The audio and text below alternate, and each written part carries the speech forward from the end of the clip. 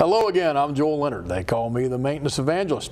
We're here for another edition of Skill TV. We're here at Fayetteville Technical Community College in Fort Bragg, North Carolina, or Fayetteville, North Carolina, near Fort Bragg. And we're here trying to uncover some resources that can really help companies in these challenging economic times that we're in. So many companies are really grappling with some tough decisions, and they need to focus on efficiency and effectiveness programs.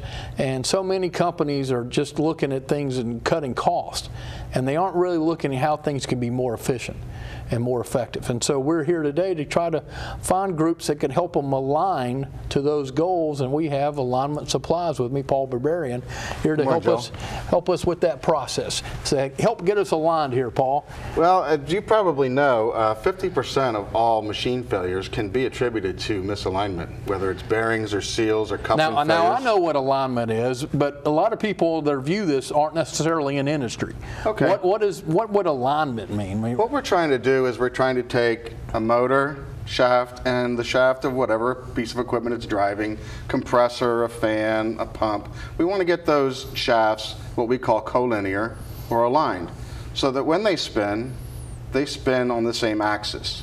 Don't that happen? Doesn't that happen automatically? No, because when you install the motor, you don't know from a visual standpoint, you don't know which way the driven shaft is pointing. So there's angular. There's angular misalignment, and there's horizontal offset misalignment. It happens in the vertical and the horizontal axis. So you've got to know exactly how that driven shaft is positioned to align the motor shaft.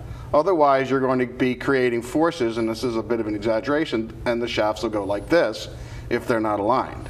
So what does that mean? So that puts additional wear and pressure and stresses on the bearings, on the seals, on the couplings.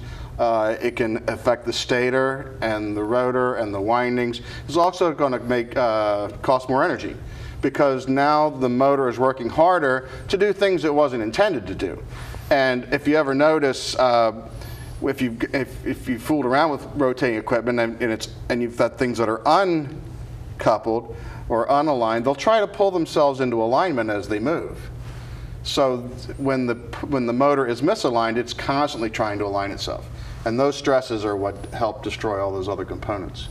So that's a big reason why companies are constantly going through bearings and motors and shafts and those kind of things, because they are not aligned right. Is that pretty common? It accounts for 50% of machine failures. 50% of machine failures? Plus the downtime associated with that machine failing, plus the lost production. And the energy costs that are for the extra? Energy costs for the extra stresses that you're accounting for. So you're telling me that there's a better way than just looking at it and seeing it and getting it all aligned. How do you do that? Well, what we do is we use the measuring unit components. We have a laser. You use a laser? We use a laser. We have what we call a stationary machine and a movable machine. Typically our motor will be our movable machine. We have a laser that comes out of each of these measuring units that represents the center line of each one of those shafts. The laser hits the detector so that each of these knows where the other center line is. And then we use our computer to calculate the moves that we will make in the horizontal and the vertical positions to compensate for that misalignment. So we'll use shims in the vertical position, and we can move it side to side horizontally.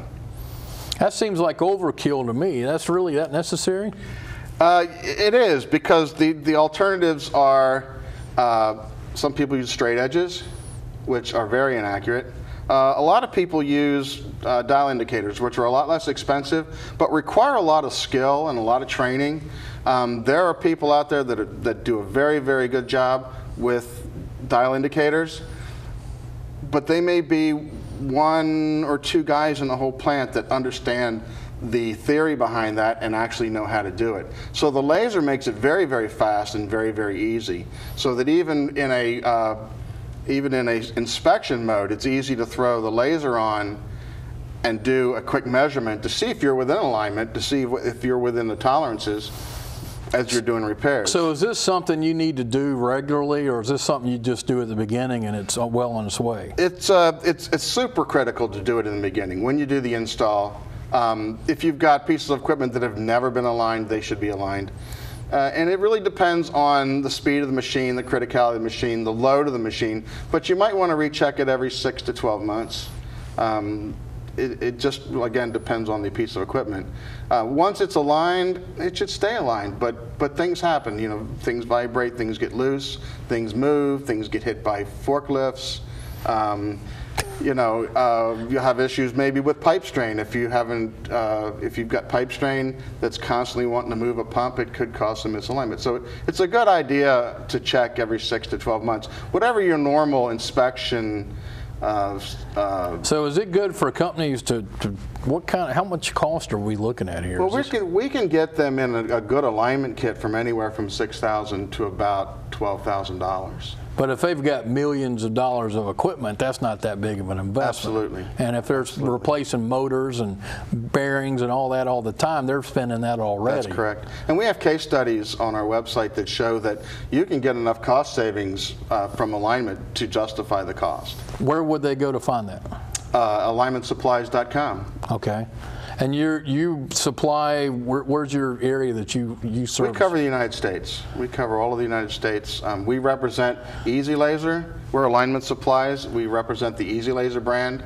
And Easy Laser has distributors all over the world. Well, this is fascinating. Well, anything else you'd like to share this morning? What other things do you think we can do? We also have systems that will measure geometric. So for precision machine tools, we can do flatness and straightness and squareness, parallel.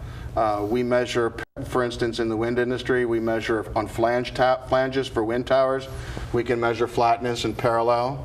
For the blade flanges, for the hub flanges, we can measure flatness, because when you put two sections of a tower together, you want to obviously make sure that they're going to be straight, because they're going to be 90 meters in the air and have a great big wind turbine on top of them. So you don't want those forces that are trying to pull that over. And you certainly don't want to try and close the gaps in the flanges with torque.